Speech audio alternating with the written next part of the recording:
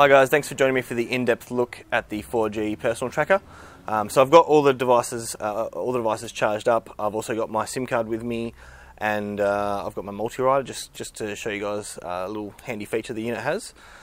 So make sure the unit's off when you insert or remove the SIM card, and then you want to turn the unit over. So we're just going to flip the unit over.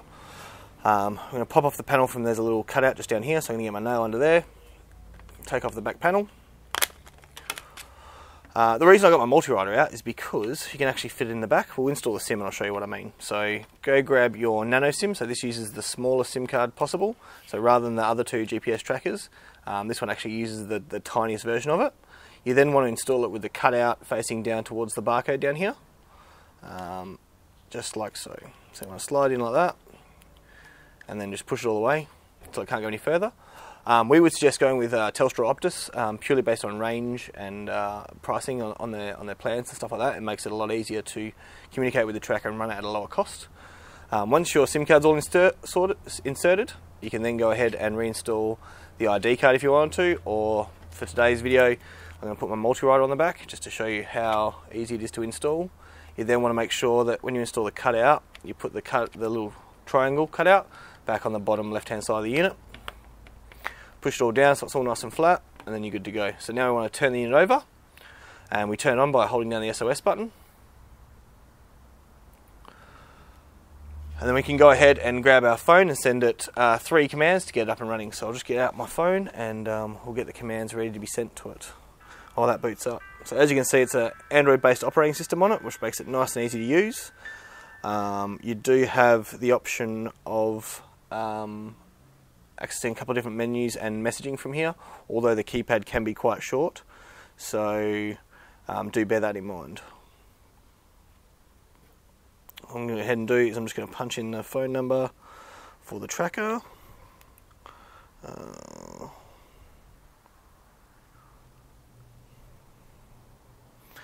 we're just going to send it a couple of simple commands. So again, these commands are going to, the first command is going to differentiate between the network that you're using. For us, we're using Telstra, so the command will be in all capitals. It'll be APN, Telstra.internet. And then you want to make sure you put a hashtag at the end. And send. Now again, if the unit doesn't have call and data credit, you won't be able to take advantage of everything. You can see that it responds pretty quickly, and you want to make sure you have a SIM card with call and data credit, because one of the unit's features is obviously the two-way calling communication and the SOS notifications. So do make sure that when you do go and get a SIM card that you make sure it's got call and data credit exactly like you would for a mobile phone. The next command we want to send it is the server command, so we can work with the TrackSolid app. So we'll go server, _1, GPS dev .tracksolid.com, 21100, 0, hash. I want to send that. So these 3 basic commands are also the same ones that you'd send for the hardwired GPS tracker we do as well, and it uses the same tracking platform as well, so it makes it nice and easy to get it set up, and super reliable and easy to use. The last command we want to send it is just the GPRS set command, so it's GPRS set hash, send.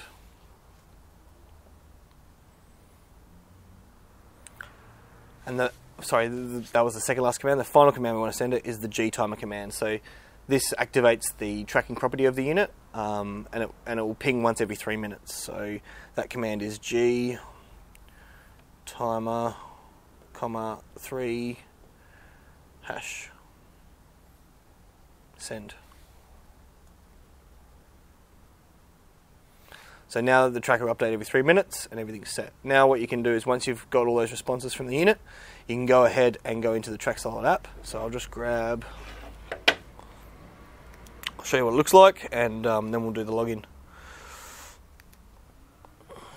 So the app itself is just that little guy there. So if you go to the Apple Store or the Play Store, we just want to search TrackSolid, so just wait for it to boot up.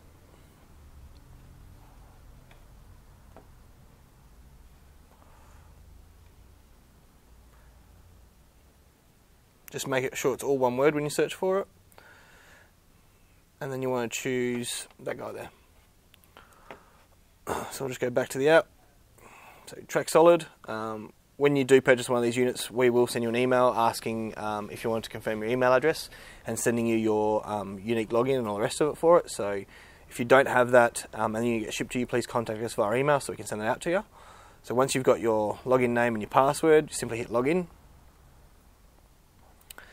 And it'll show you where your tracker was. So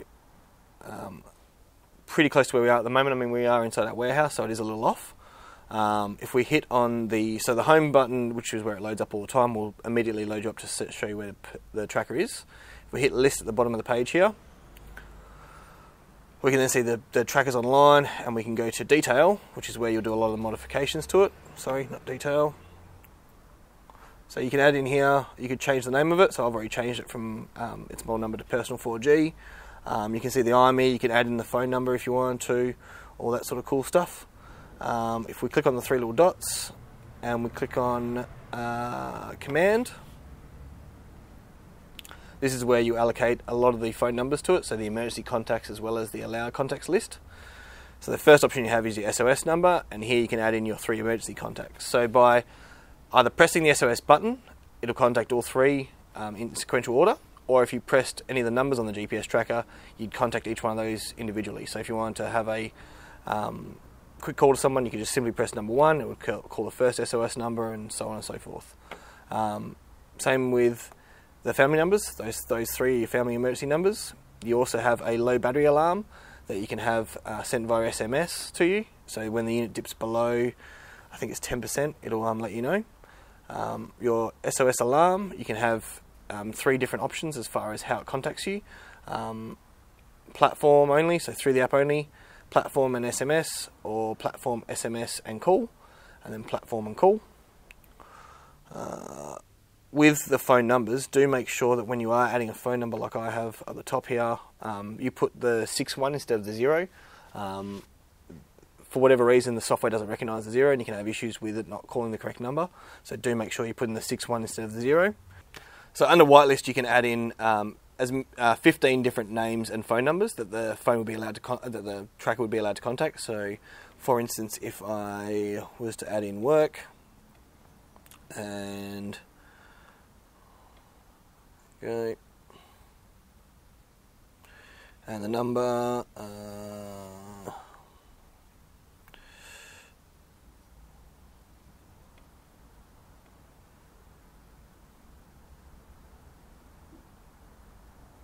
And that'll all be updated, and you can do that for up to 15 different numbers. You can also go into GPS working hour if you wanted to, and if you wanted to adjust specific time periods that it was on or off, so say that it was going to school or something like that, you can adjust all that through there. And then you've also got your user-defined commands, which generally if you've set it up using those 4 commands that we showed you at the beginning of the video, then you should be good to go and you shouldn't need to access that. So again, if I grab the device now and I go to my contacts list, phone, now we've got work, so I can call if I needed to. So it's that easy to get it all set up. You can also go and set up GPS geofences if you want to. So you've got, where are we? Boop. Geofence. Add in the top right corner. And then you could add a geofence around a particular area. I mean, I'd suggest setting it so it's set to about 500 metres. 1609, 700, so about there. And then you've got the option at the bottom here to have it so it alerts you on entering or exiting that area. So you've got the option of either or both. It's completely up to you. And then you just go ahead and save it, and away you go. So it makes it nice and easy for you. You've also got all your alerts on here, so this would be all the alerts that the device is registered, so all the boot up and power off and power cut off alerts that we've been testing. Along with, if you want to see where it had been, you can go to playback, and if I go yesterday and press OK and press play, see it do a little bit of a jog around. So I only moved it a couple of spots yesterday, but yeah, that's how easy it is to track where it's going to go, and gives you all your speed and all the rest of it down the bottom there as well. So it makes it nice and easy to get tracking. As I said, guys, the TrackSolid app is supplied with it. There's no ongoing cost to access it. The only ongoing cost to you would be the cost of the SIM card itself. And like I said, we'd suggest going with Telstra Optus. Do make sure that you get a SIM card with call and data credit. And if you have any questions or queries, please don't hesitate to send us an email or give us a call. Thanks for joining us, guys, and we'll see you on the next one. Bye for now.